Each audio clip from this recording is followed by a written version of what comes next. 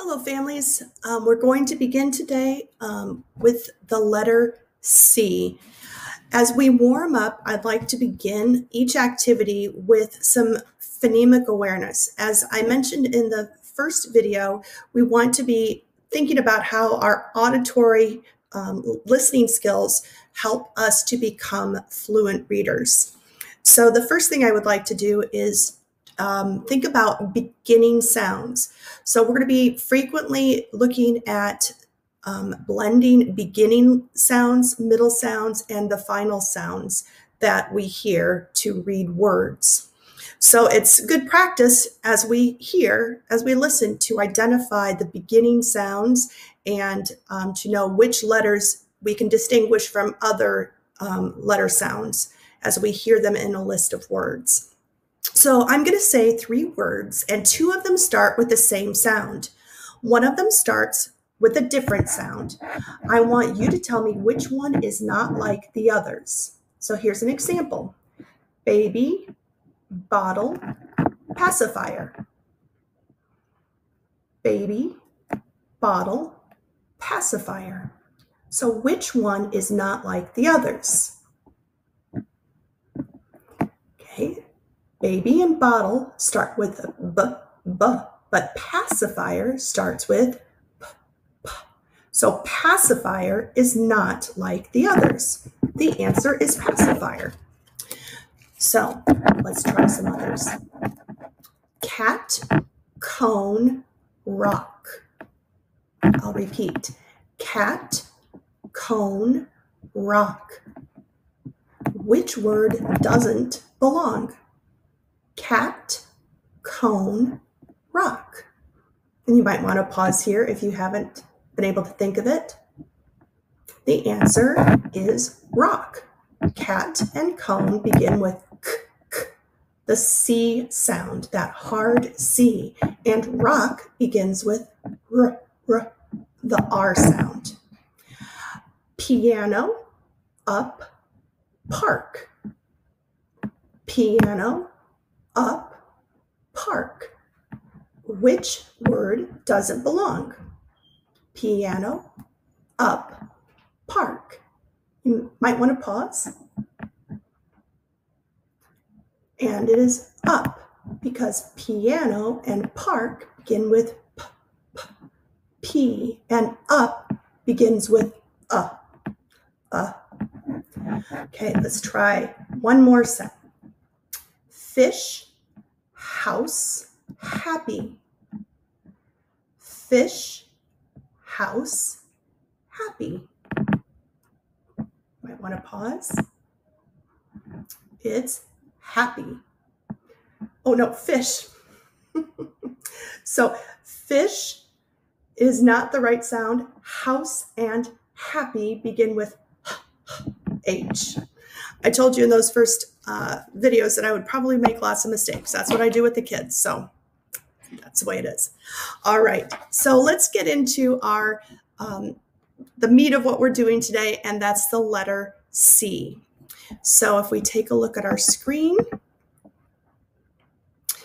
we're going to be looking at the letter C, which the adults at home may know it does make 2 sounds, but we're focusing on the hard C that makes that k, k sound like the letter K. So, boys and girls at home, as you're watching, I need you to be calm. So sit in a nice calm place. Take a deep breath, and maybe a rainbow breath. There we go. And let's take a look. Oftentimes you'll hear me say, eyes on me. When I say eyes on me, I want you to look at the screen, because you don't have me or your teacher in front of you right now to say that.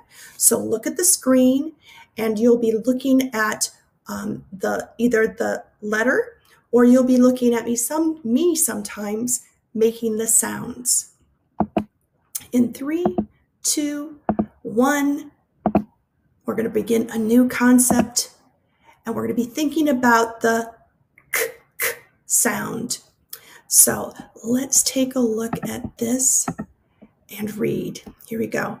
Carl's cat loves crispy, crunchy carrots. So look at all of those C sounds.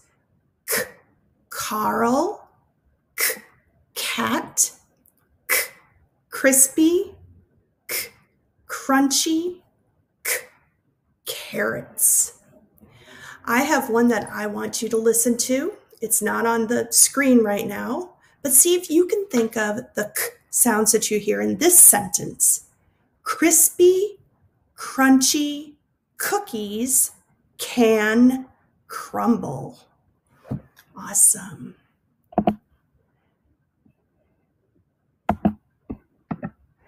All right, so now we're looking at the letter C. The spotlight is on that letter. So when we have those cards that I showed last week, I would hold these up. I would say, eyes on me. And the children would respond when I hold up the letter and say, C. C says K.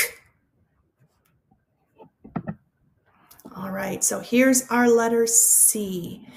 When we're doing our lowercase c, we're going to start at that middle line, little in the middle, little letters start in the middle, and we curve around to make the C. All right, when we're looking at the alphabet, it's the third letter in the alphabet, A, B, C. Now, boys and girls, it's also important to know which letters are vowels and consonants. There are 5 vowels, and one way that you can remember is think of them in a song. A, E, I, O, U, A, E, I, O, U, A, E, I, O, U, these are the vowels. All of the other letters are called consonants. So it's an important vocabulary word to learn. Vowels, A, E, I, O, U, and the other letters are all consonants. So at this point, we're going to do a little brainstorming. So you can see that picture that's on the screen. It's a picture of candy. Candy. Now this is something you might want to do at home, is do a little brainstorming. So I have some objects that I found in my house that begin with the letter C. I have a candle. I have a camera. I have cards. I have a cup, and I have cotton. Now this would be fun if you had cotton balls and you could shape it into your own letter C. It's kind of hard to do that in the air, but you could put it on the table. You could even glue it onto something and make your own letter C. So boys and girls, you may want to pause the video now and think about going around your house and finding some objects. And we know that objects, we call those nouns, could be a person, place, thing, or an animal that begins with C. So boys and girls, if you're with grandma and grandpa or your aunts or uncles visiting, you might grab a cousin and bring them into the room. All right, so let's take a look at this picture. Back where we were here, we've got our candy. Candy.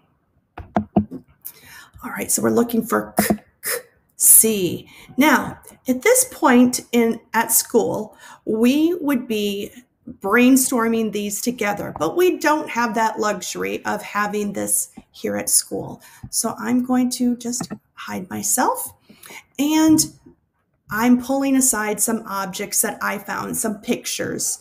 So maybe the things that you brought to join us, those things that begin with C might be similar to the things that I'm putting out here. So just as I showed you just a moment ago, I had a cup. Here's a cone. Here is some candy. A birthday cake. Carrots. And a car. All right, so let's take a look at all of those again. I want you to pause right now, and I want you to point to the objects that you see and say them. Cup, candy, cone, cake, carrot, car. Now, this is where I want you to be doing the writing yourself. So let's build a C together with crunchy cookies. Nom, nom, nom, nom, nom. Okay, so as we build this letter, the cookies are going to show you how to make a C, and I want you to make a C in the air as it's writing. So here we go. So where we start, and we curve around, and we have our letter C. I want you to trace that up in the air. Okay, now I want you to trace it on a table. Now trace it on your arm. Good. So boys and girls, practice writing your C's. You can write them on paper. You might want to write them in sidewalk chalk outside. Or you could even, what a fun thing that we do at school sometimes is we get some paintbrushes, and we don't get paint, we just get water, and go outside and write the letters on the sidewalk.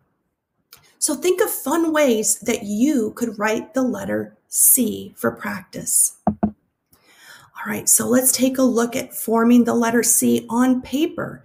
So first I want you to just practice writing the letter C, but then we're going to be thinking about how we write that letter by using the paper.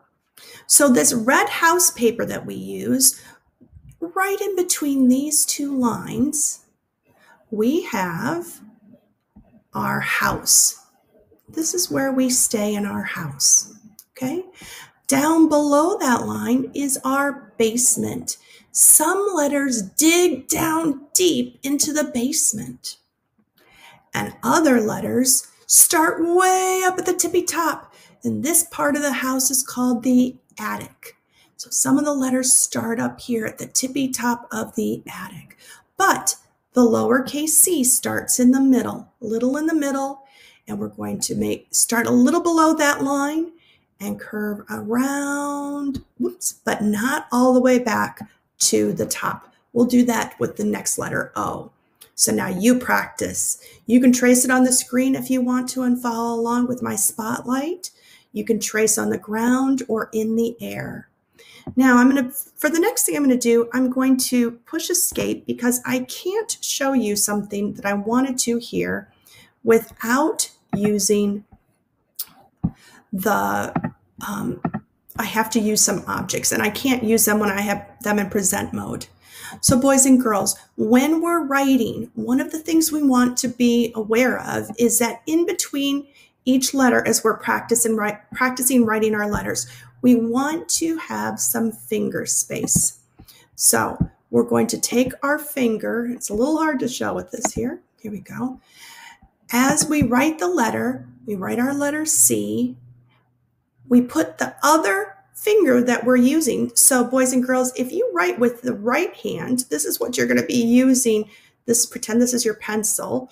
And the other hand will put your finger down to write or to put the space in.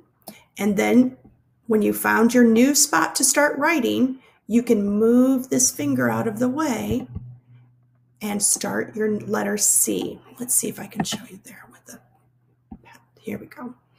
So we're going to write our letter C. Okay, so let me erase that one. And if you write with your left hand, you will use, this is your left hand over here. So you would be practicing your writing Here's your writing your C's. Oh, now we need a finger space. So we're going to put our right hand, our other hand in that we're not writing with. We're going to do the same thing, but it's on the other side. We'll put our space in. So now I have my space. That's where I know I'm not going to write on my finger. No, I'm going to write over here. So now that I know where I'm going to put my space, which is right here, I'm going to move this hand out of the way. And I'm going to write. Here we go. And I'm writing with my left hand. All right, so boys and girls, finger spacing, very important when we're doing our writing.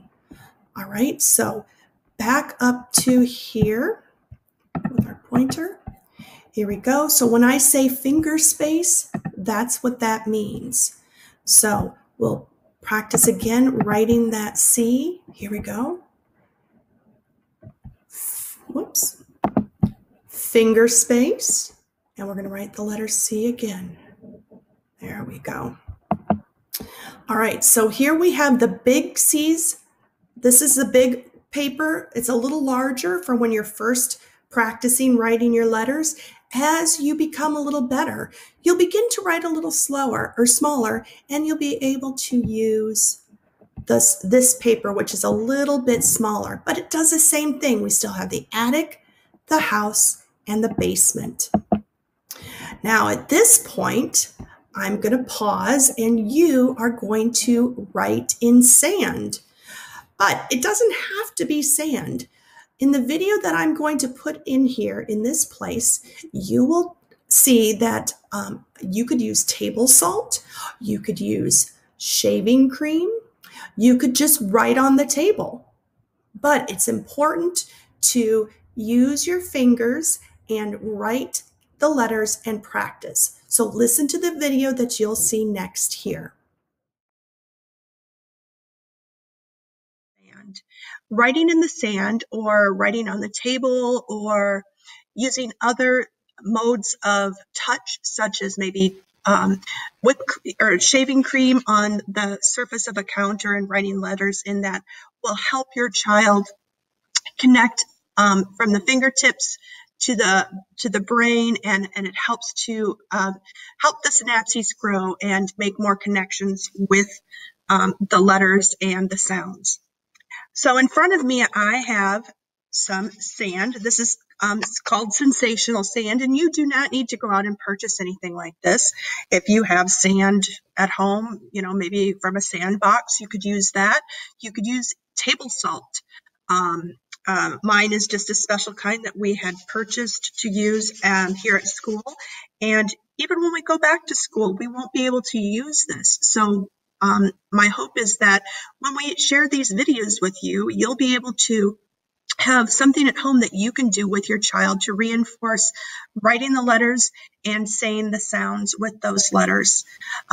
So hopefully you can find a way to make this work in your home environment. And then even if we do go back to school, for those who are in the program where we go back to school, you can do this at home for reinforcement. So since we won't be able to use the sand here due to sanitation reasons.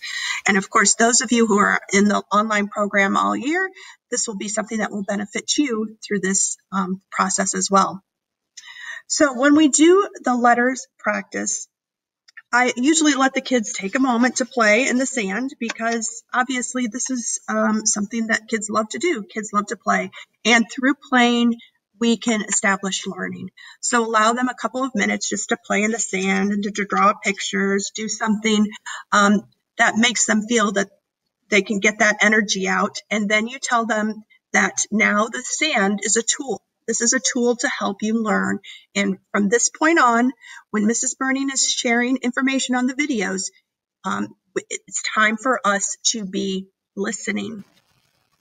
So I usually tell the kids, they don't even have to lift it up. Just shake this out to get it clean or to get it cleared for the next letter that you're going to share. When I do this, I always tell the children, eyes on me. However, since I'm sharing this with you and showing you the way it's done from a different viewpoint, when I say eyes on me, what they'll be doing is looking up at the screen and listening to my voice. So, boys and girls, eyes on me. C. C says K. Something I'll say. They will repeat it. And as they repeat it, they will then say C. C says K. So they write the letter and then they draw the line at the bottom because this is where the letter would sit on a line of paper. Okay, shake it out. The next letter, O. O says ah. Then they'll repeat, O. O says ah. And so this is the first couple of letters that we're doing. We're doing the letters C and O together in the week.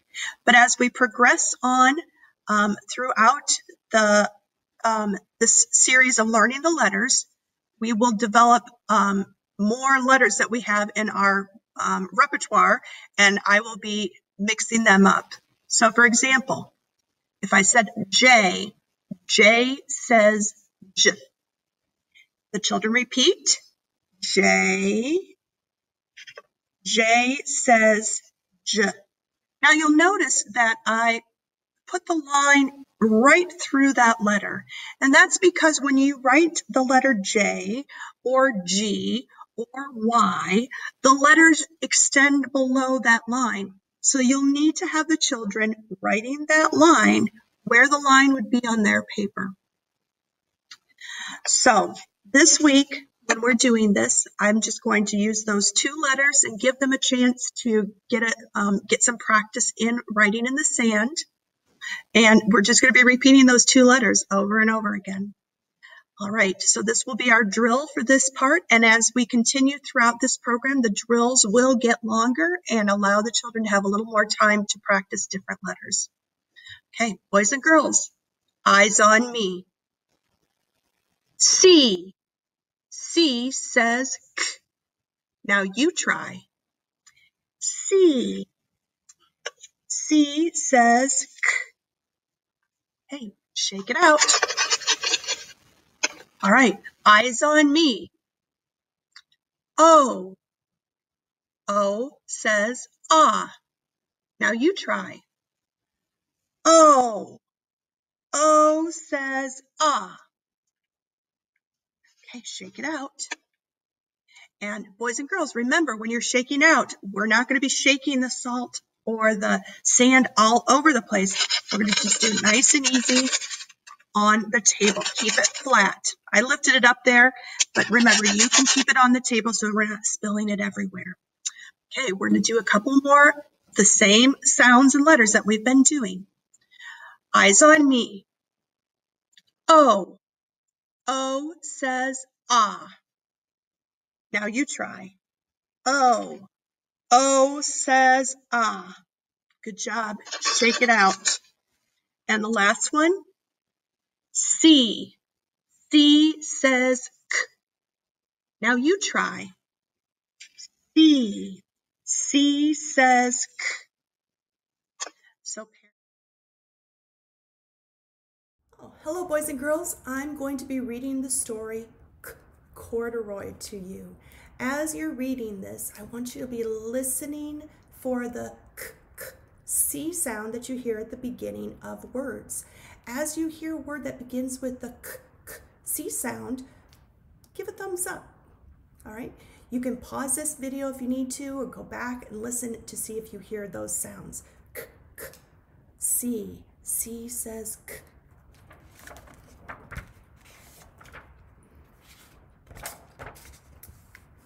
Corduroy is a bear who once lived in the toy department of a big store. Day after day, he waited with all the other animals and dolls for somebody to come along and take him home.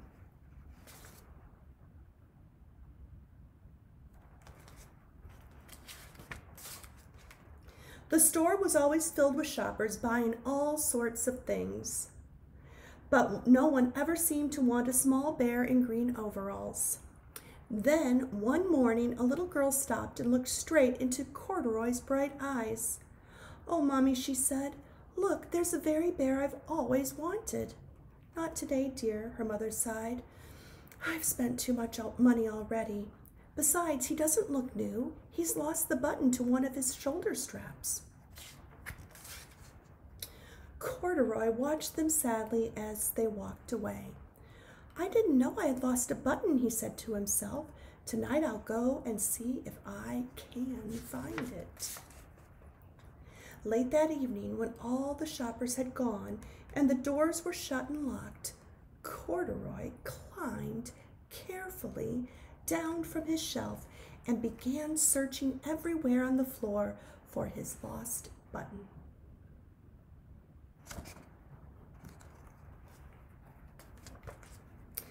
Suddenly, he felt the floor moving under him. Oops, there we go. Quite by accident, he stepped onto an escalator and up he went. Could this be a mountain, he wondered? I've always wanted to climb a mountain. He stepped off the escalator as it reached the next floor, and there, before his eyes, was a most amazing sight. Tables and chairs and lamps and sofas and rows of beds. This must be a palace, Corduroy gasped. I guess I've always wanted to live in a palace. He wandered around admiring the furniture. This must be a bed, he said. I've always wanted to sleep in a bed. And up he crawled into a large, thick mattress. All at once he saw something small and round. Why, here's my button, he cried, and he tried to pick it up. But like all the other buttons on the mattress, it was tied down tight. He yanked and pulled with both paws, and pop! Off came the button, and off the mattress Corduroy toppled. Bang! Into a tall floor lamp. Over it fell with a crash. Corduroy didn't know it, but there was something else awake in the store. The night watchman was going on his rounds on the floor above. When he heard the crash, he came dashing down the escalator. Who in the world did that? He exclaimed. Somebody must be hiding around here. He flashed his light under and over sofas and beds until he came to the biggest bed of all, and there he saw two fuzzy brown ears sticking up from under the cover. Hello, he said. How did you get upstairs? The watchman tucked Corduroy under his arms and carried him down the escalator and set him on the shelf in the toy department with the other animals and dolls. Corduroy was just waking up when the first customers came into the store in the morning, and there, looking at him with a wide, warm smile, was the same little girl he had seen the day before. I'm Lisa, she said, and you're going to be my very own bear. Last night I counted what I saved in my piggy bank, and my mother said I could bring you home. Shall I put him in a box for you? The saleslady asked. Oh, no, thank you, Lisa answered, and she carried Corduroy home in her arms.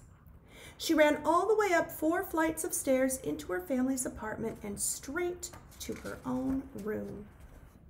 Corduroy blinked. There was a chair and a chest of drawers, and alongside a girl-sized bed stood a little bed just the right size for him. The room was small, nothing like that enormous palace in the department store. This must be home, he said. I've always wanted a home. Lisa sat down with Corduroy on her lap and began to sew a button on his overalls.